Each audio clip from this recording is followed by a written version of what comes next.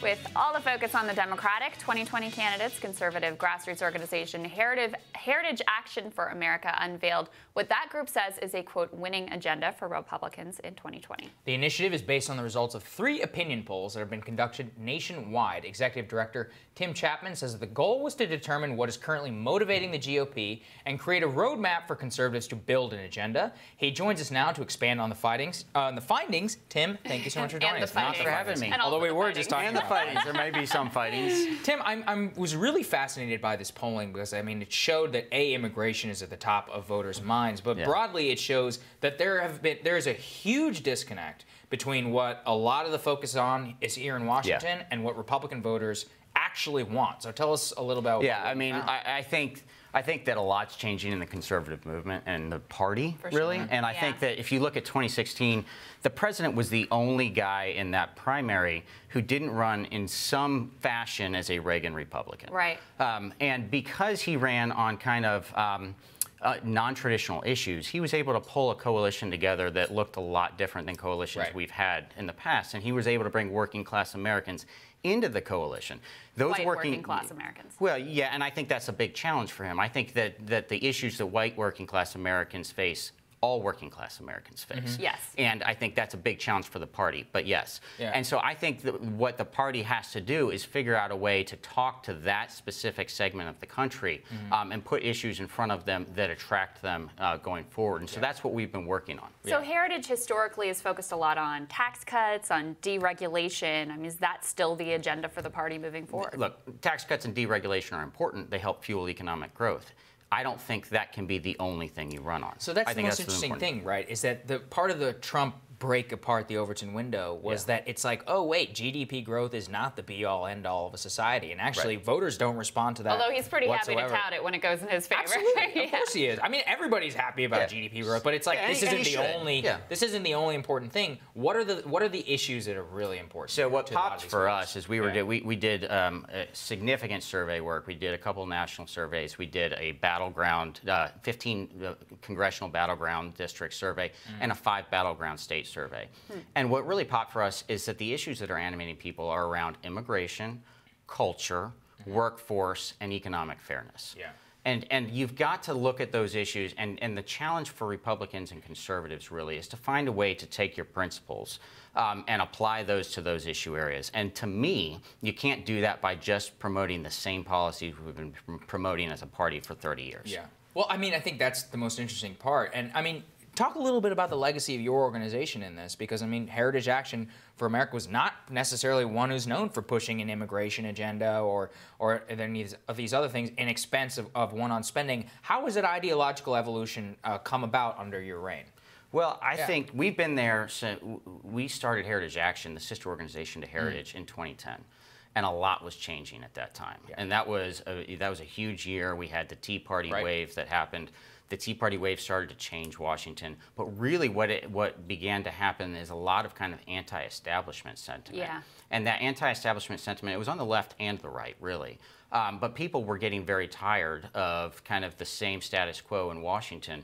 And so what people were increasingly looking to us to do was to find a way to be creative and think about, okay, you're an organization whose sister organization, the Heritage Foundation, has been here since 1973. You've been the cradle of the conservative movement for a long time.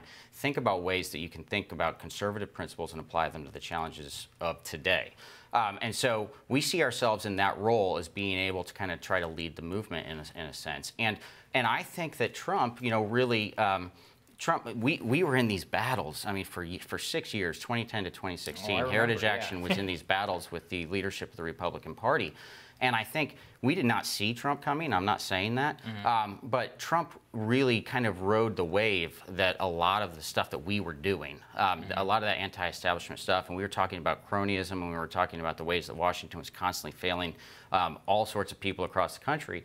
And he was able to come in, and he kind of rode that wave in. Yeah. And I think that's given us a moment to step back and think, well, all right, now we've got to think about what what is the real conservative agenda that aligns with this populist moment that we're in today. Well, and part of the challenge that I want to hear your thoughts on is you talked about Trump's appeal with the white working class, which is undeniable, especially white working class men in particular, and how that needs to be expanded to a multiracial coalition. How do you do that, though, when the rhetoric is coming out about, send them back and the Nazis that marched in Charlottesville, there's fine people on both sides. Like, how do you overcome that?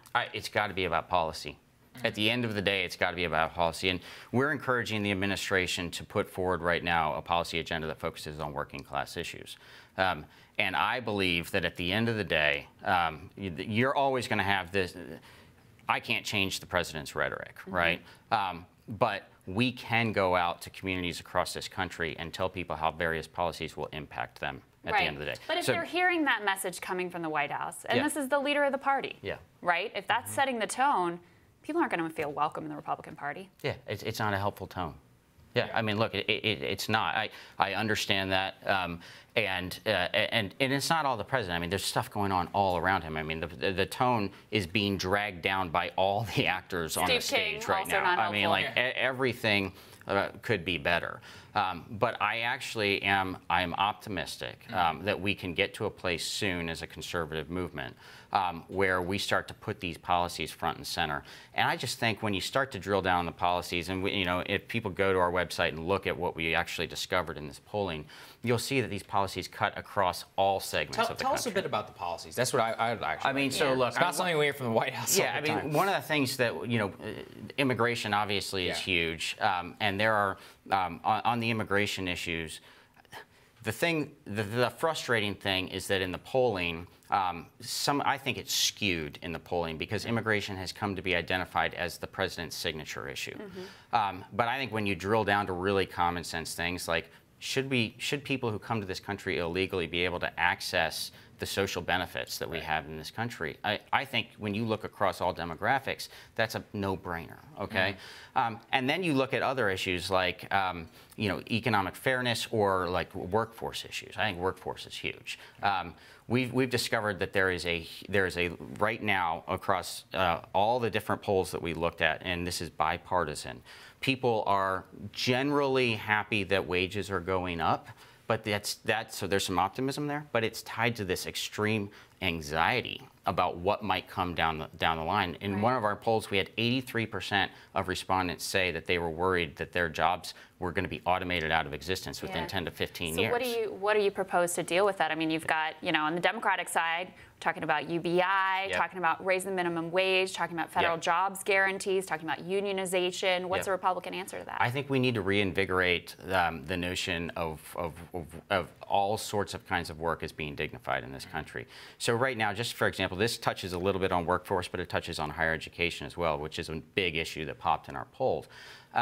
Right now, Pete Buttigieg actually got this 50% right, in my opinion, at the beginning of his campaign. He went out on stage and he said, why is it that 50% of this country who doesn't go to college is subsidizing the other 50% of this country who goes to college? That's exactly right. That's not fair. Now, their answers are bailouts and more money thrown at the problem.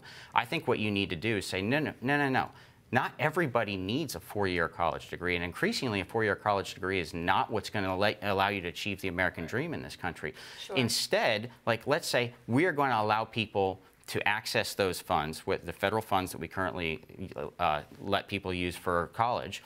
You can access those funds for vocational training, for apprenticeship training, things like that. Can I ask you a specific question on this? Because Sagar and I were talking about this actually yesterday. The fastest growing industry is healthcare. The fastest growing occupation is certified home health aid, right? Which are incredibly low paid. I mean, they weren't even subject to the minimum wage laws until just a few years ago. There was a big profile in the New York Times of a woman who's making, I think, basically $10 an hour doing very difficult work. I mean, how do you make jobs like that, which are the jobs that our economy is spinning off and creating, how do you make those middle class jobs? I think that's a great question, and I think there's a as you both know, there's a growing debate right now within the Republican Party about whether or not we should actually be, in some way, shape, or form, prioritizing those kinds of jobs.